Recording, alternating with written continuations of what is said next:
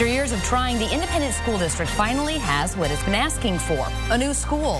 For years, Independence voters said no to a new junior and senior high school. Finally, last September, the district won approval for a new building. Now that school is just 15 months away from opening. KCRG TV9's Chris Earle has more from Independence. This is one of the rare moments where the Independence Junior and Senior High School is not packed between grades 7 through 12. We have the most students in here that we've had in probably 10, 15 years. We have over 600 students in this building. This is the future.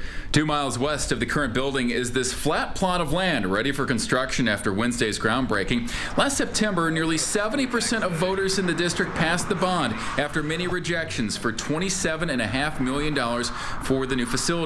Another $4.5 million is already earmarked from private donations, all to replace a school built in an era of bomb shelter drills and the Cold War, but not much cold air. I'm thinking it's going to be really nice knowing that we're going to have air conditioning for the hot summer days and then heating for the cold winter ones.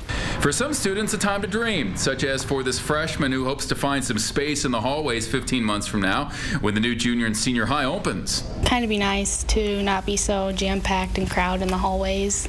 You know, with 600 students here, it's pretty crowded, pretty hectic. Which will also make the 2012-2013 school year a balancing act of academics and action. All the moving, the amount of staff, it's just going to, we're going to have to kind of tackle it like, you know, a military operation.